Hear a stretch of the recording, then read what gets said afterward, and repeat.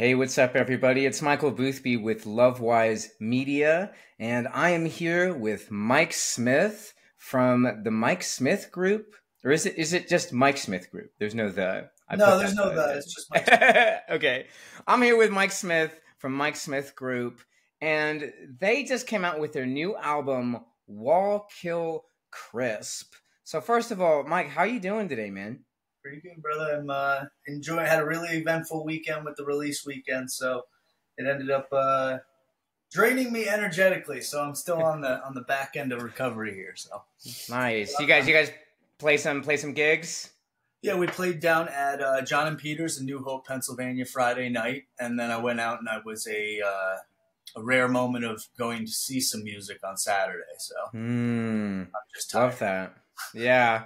Well, thank you for joining me, man. I really appreciate it. So, yeah, I mean, just to kick things off, what inspired the title Wallkill Crisp? And are there any overarching themes or messages you aim to convey through this album? Basically, this album and the way that it's come to be is it was an amalgamation of songs that I just have had written for the last 2 years of the band being together, and we'd never done anything in a true studio fashion with a tight, 3 to 4 minute song format.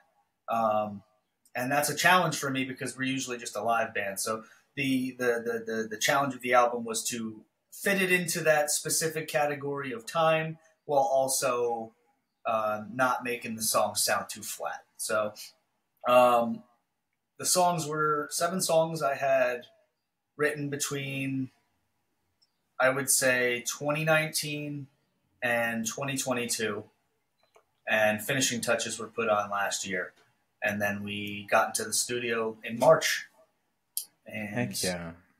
got very lucky to blast them out in about 3.5 days time, and then about a day's worth of editing. So Nice. and then the name Wallkill Crisp is an inside joke between all of us, where my bass player and my drummer live up in Connecticut, so when they come down to visit me, I live in a very rural area in New Jersey. So it's like driving into a nature preserve and you're just in the backwoods. So Evan wakes up one morning. Evan's the bass player. He wakes up and he goes, "There's nothing like a crisp morning on Lake Wallkill," and it's just been like this inside joke for over 1.5 years.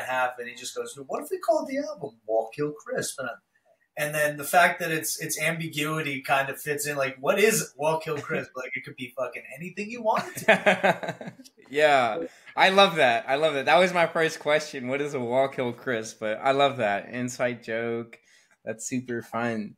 Yeah. So, how have your previous musical experiences or influences shaped the sound and direction of this album? So I've been very lucky to see a lot of music in my life. I've gotten to see a lot of different types of music too. So not just like one solid form of like just rock and roll or just like any rap. I've seen a lot of different types of stuff. And I'd like to think that all of that has worked its way into my songwriting in one way or another. I take influence from everything that I go to see. And I try the hardest to just sound like me at the end of the day. And this album, I think, stayed pretty true to that. It's like we explored so many different types of styles because I listen, again, like I'm a big country music guy. I'm a big like old school hard rock fan. So like all these themes will find their way into my songwriting. And like I said before, it's just all these things were floating around in my head. And this was a chance for me to organize them and get them out and then have something on paper. Yeah, I love that because my girlfriend and I listened to the album last night, and I heard so many different influences, and I want to jump to this question next because the other thing that I really felt while listening to this album, and my girlfriend agreed, is like you really were able to capture this like beautiful live sound in the studio. Like when I listened to the album, I really felt like I was at a festival and I was like, whoa, who's that? They're jamming, they're singing, there's ripping solos. So yeah, I just wanted to ask you, like, how are you able to translate that live energy so well into your studio recordings? Well, the way that we went about to try and do that is a pretty cool way. That's getting into like the actual recording aspect of the album. So like what we did is we recorded everything at first with the scratch tracks, but with the intentions of the scratch tracks being the finalized tracks for the rhythm parts. So all the drums and the bass are all done in one shot for the most part. If we didn't like it, we tried it again. So nothing ever went past 4 or 5 takes, but we played it until we liked the way that it sounded. Myself, I was separated in the control room with our producer, Jamie Simpson, and through a series of real-time back and forth, they were able to hear exactly what I was playing with all the speakers and guitars upstairs. And then we essentially just did a live recording of the drums and the bass. And then I took all of the scratch tracks for guitar and re-recorded all the guitar stuff on a separate day. So Gotcha. effectively, we did capture a somewhat live feel, and then I just put it more through a studio process because I wanted to always, like, again, we are a live band. We do so much gigging that it's hard to not. It's hard for that not to come through because we do 2 hour and 20-minute sets each night most nights. Wow. So it's hard for that not to peek through, and even the songwriting aspect. Yeah. But no, that's awesome. That's like, because again, it really comes through in the best way, you know. And it's like exactly. I've seen some bands like I don't know. They're really, this band is really sticking out to me. When I was younger, I really loved the band Interpol. I don't know if you've listened to them. Yeah. And they're so great on their albums, but I saw them live and like they were kind of boring. They kind of, I was like, man, I kind of would rather just listen to their album and just live. They didn't have a lot of energy. All right, here's the next song. And so yeah, I really loved how you're able to bring that live vibe to the studio and even into your process. Like, I mean, it's that's so authentic. It's you are who you are. And so I love that. Let's go a little bit deeper into kind of that, your creative process though. You know, like, can you walk me through your process for creating a song? You know, for example, how did Come On, the opening track of that of the album come to life? So that's actually one of the newer tracks that I've written in recent times. So my writing process has changed significantly over the years, just by learning different ways on how my brain works and becoming more in tune with myself as a writer. So as a day job, I drive a lot. So I find myself in the car humming to myself half the time, and then I'll come up with these lines, melody lines, or a thought on a word or a sentence that I think could be potentially something. And in my phone, I'll have a whole list of notes, and I'll talk to text right into my phone.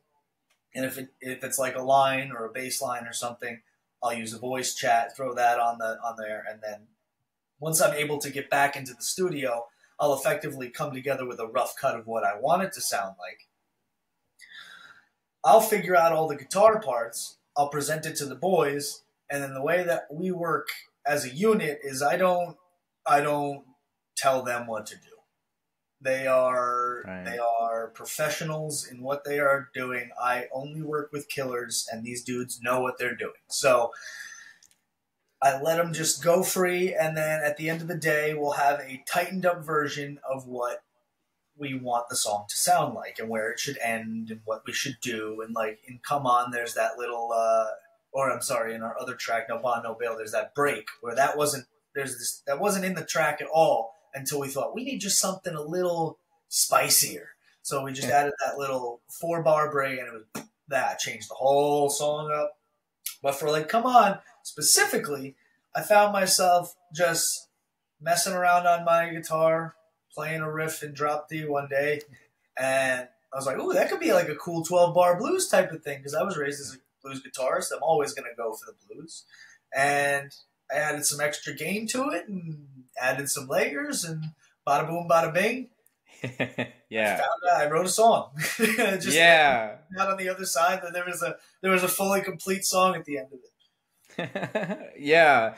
No, I love that. I feel the same for me. I'm also a songwriter. It's so often I feel like driving is really where those melodies or those lines come to you, and I'm the same. I'll just like make a quick recording, and then when I have more time go back and okay, what is this really about, or adding a few more bars or Right. melodies just as a chorus or verse, and just fleshing it out. I don't know what it is. I think it's something about driving. It's like I really do think it gets us into that meditative state, and Exactly. then that's once we're in that meditative state, that's where the inspiration comes. Where it comes from, couldn't tell you. But You there are it the vessel is. for something much greater, my friend. That's all you can say. Mm, That's it. yeah.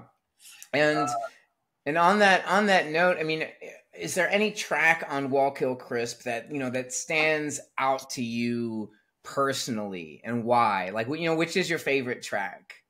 If you had to pick one, I know that's so hard. That is. That's a tough one because they're all like really deeply personal to me. Every Mm, song has has a story behind it. It's written about something that's happened to me in my life.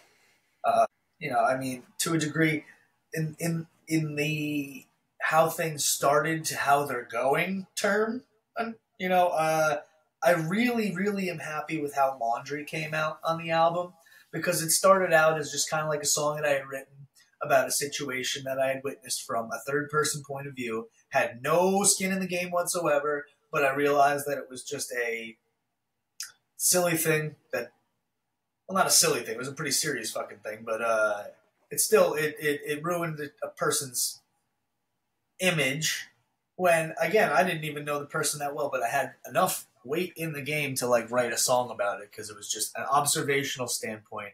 It's crazy to watch somebody put all of their shit out on the internet, and it's something that I see happen way too much in my life.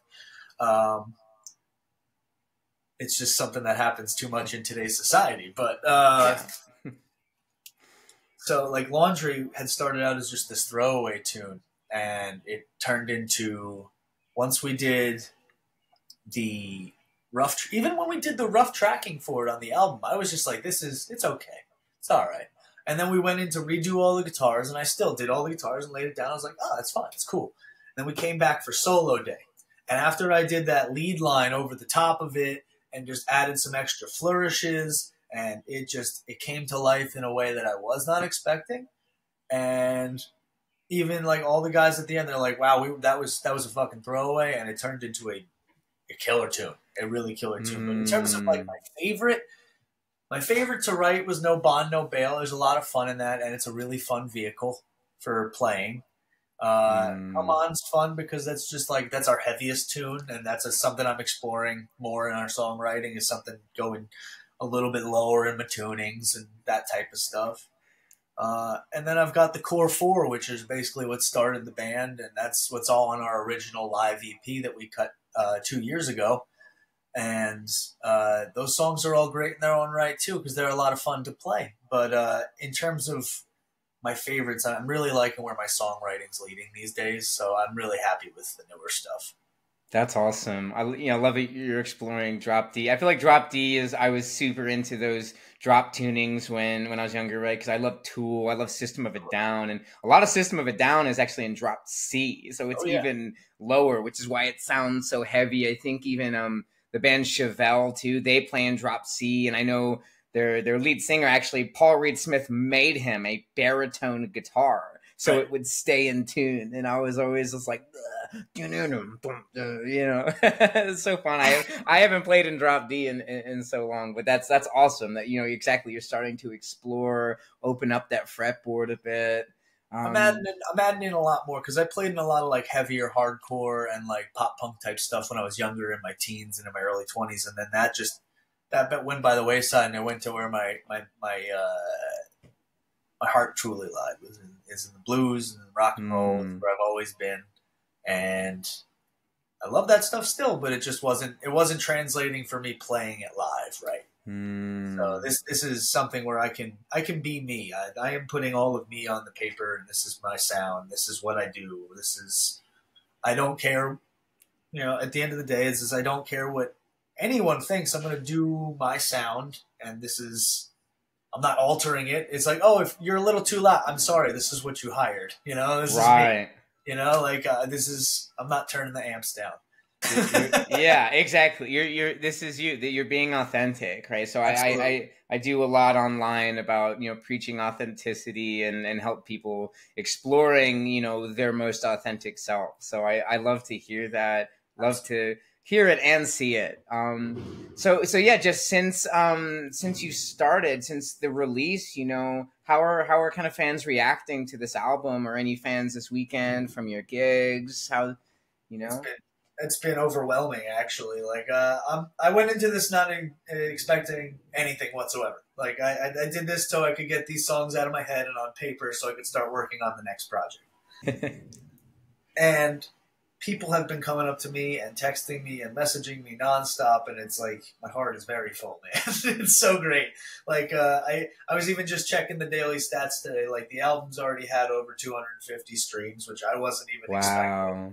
and that's a huge number for me because like yeah I play in little bars and shit like that, so it's like really cool to see as many people as I've seen supporting me and reaching out to me. And I went out to a concert on Saturday night and people were coming up to me left and right saying they loved the album. I'm like, yo, get the hell out of here, we're here to see somebody else. This is so it makes a very confident guy very shy, so it's like very cool. I It's love very that. I love that. I'm definitely, I'm one of those 250 streams. I streamed it last night. Really enjoyed it. And so yeah, just following Wallkill Crisp. What are the future plans for Mike Smith Group? Are there any tours, new projects, or collaborations in the pipeline? So we've got a whole bunch of dates coming up. The month of June is incredibly busy for us. I haven't even announced half of the dates yet, but we're going to be playing in Brooklyn. We're going to be back in New Hope, Pennsylvania, opening up for the Adventures of Matt Black at Dharma Bones. We are going to be, holy hell, where are we going to be back at? It's a very busy month, and I don't even have everything down yet. So the plan is for us to, just we're gonna.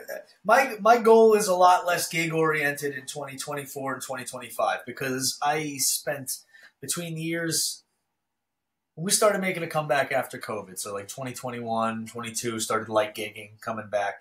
Once we really started, Mike Smith Group was 2021. Between that and 2023, we played very close to 100 gigs. And when you're playing and not making a lot of money, that's just a stressful thing on you. Like I went into it without really a plan. I was like, go play the music. Somebody's going to listen. And like, yeah, that's gung ho and everything. It's really cool to go out and be a road dog. But if you're not doing anything, it's not making anything. In reality sense, it's not a smart plan. So, and after, it's a whole long story, but that I'll tell you off camera. The story for No Bond, No Bail is a funny one. But after that happened, I had a very, very tight mental breakdown. It was great. It was last August, and I reevaluated everything I was doing as a musician. It was very close to even saying like, this is it. It's not doing it for me. I'm not having fun. It's kill. Yeah, it's kill. It's like, why would I want to go out and just like play to 5 people in a bar? And these people don't give a shit.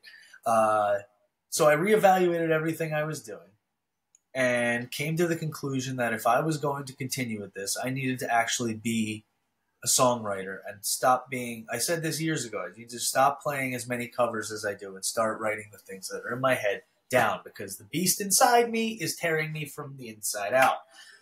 And the only way to satisfy the beast is to get the ideas out of your head. It's like the parasites in me. Well, yeah, exactly.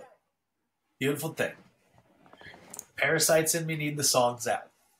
So it's true. It's true. I really do believe in the transformational, or maybe even transmutation, perhaps is a better word. The transmutational quality of art, of creativity, and making music. And I'm exactly the same. As just all of the songs I've written. Most of the songs I've written in my life were because I was really struggling with something, and I didn't really have people in my life who could help me with it. And so I helped myself with it, and I turned them into songs. I turned something that was either dark or sad, that hurt me, into something beautiful or something, or maybe it's also dark, but now it's something that instead of being this thing that hurt me, it's now a sweet song that's stuck in my head. And hey, if it gets stuck in your head, cool, but it's not about you, right? It's about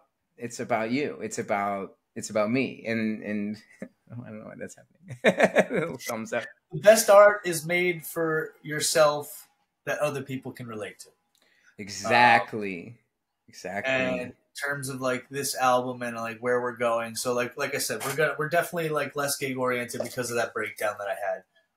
June is very busy, but like I'm still trying to keep it to like 25, 30 gigs in 2024 for the entirety of the year, and that's like because I'm focusing on our next step is. We're already planning our next session with our producer Jamie. Awesome. He was great to work with. So we think we're just going to do the same type of plan, but because of some gear upgrades in his world, he is now able to offer a mobile recording aspect. So we're going to be doing it on location and potentially a much longer session. So like. A location where we can all stay in the same place and we can wake up and work for 5 days straight. All sorts of wild shit will be like this or that. I want the next project because all the songs on Wallkill Crisp are written by me, except for the music where the boys wrote their pieces where I don't touch that. But all the guitar, all the lyrics, that's all me. For this next one, I want to be able to explore songwriting with the boys. I want to see what that can bring, where we can go with that. Evan and I also play in an acoustic duo, so we've messed around with some different ideas.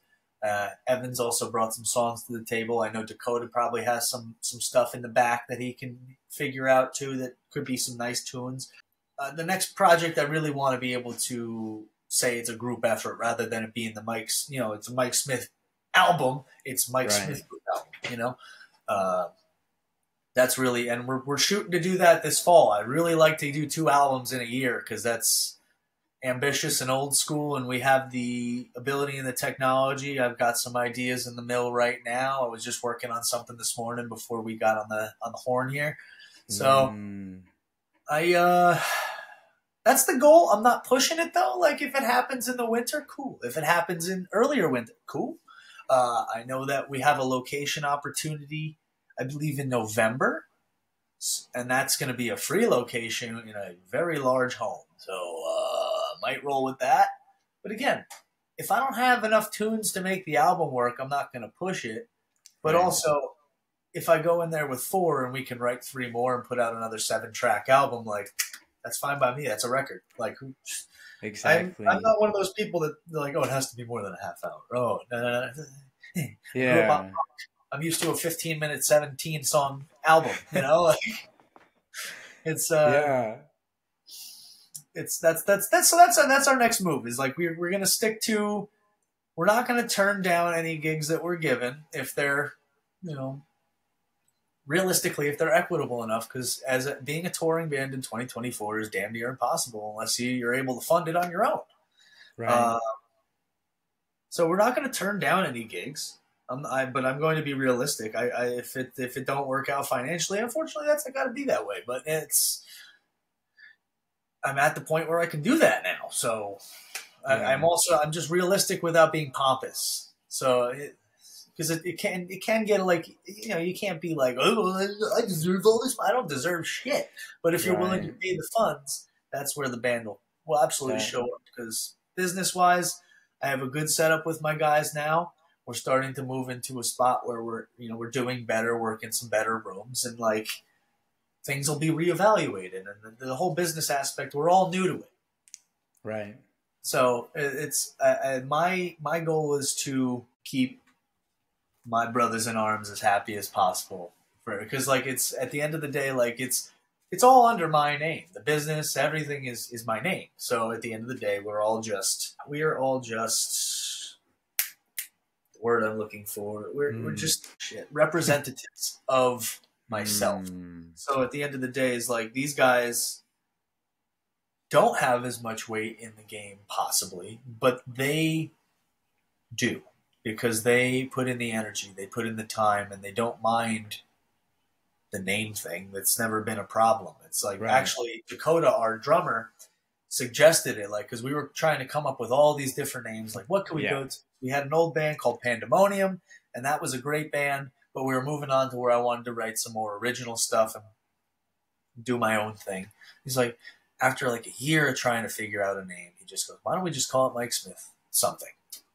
And I came up with a group idea because at first it's really fun to rip off Madison Square Garden's logo. Always great to do some like, some marketing early on. But it just felt right because I wasn't an experience. Yeah. More than a band. Yeah. So yeah, I love it.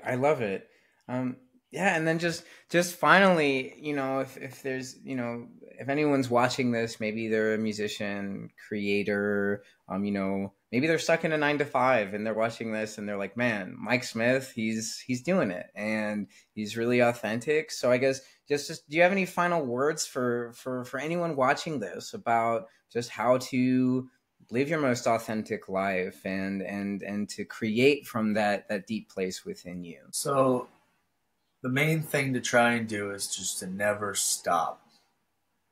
Because when you stop, it's a lot harder to open the gate back up. Because you get comfortable with being comfortable with stuff after a while. And the discomfort pushes you through the hardest of things. And I'm throwing like 15 cliches around, but like you literally have to go through it to do it. So like if you're working a 9 to 5, keep playing. If you're having a rough time in life, keep playing. Like you just never stop playing. Like I work a day job. I have a very, I won't say tough, but it's like I have a 9 to 5 day job that requires me to work nights and work days. And like I'm all over the place. I drive 5-6 hours a day sometimes. And thankfully I'm able to use that time effectively to write my music. So like it's all about, if you want to do it, it's about really wanting to do it. It's the same thing as like quitting smoking cigarettes or quitting drinking. If you want to do it, you'll do it. And as long as you never stop doing it, you're always going to be in tune with that thing. Like I sometimes it ain't me writing. I don't attribute it to any higher power or anything like that, but I like to think that I'm a vessel for something greater than myself every once in a while. It's like the world is much bigger than us. So like maybe I am writing something down from some other place. I don't know. Maybe sometimes it ain't me. Sometimes it ain't me. But like the main thing is to just never stop. Never stop creating. Keep your brain spark going. And eat good food. That's another big one. Eat good food, exercise, and the good things will keep your brain moving in a positive and creative manner. I love that. I love that. Well, Mike, this has been an amazing conversation, dude. Thank you so much for coming on. And yeah, everyone watching this, go check out Wallkill Crisp. It's out on every streaming platform. It's a banger of an album. It has that live energy. Mike Smith put his love into this album. So check it out and check out Mike Smith Group this summer. They're only doing 25 to 30 gigs this year. So if they're coming to your town, check them out. Mike, again, thank you so much for joining me. And everyone, we'll catch you next time.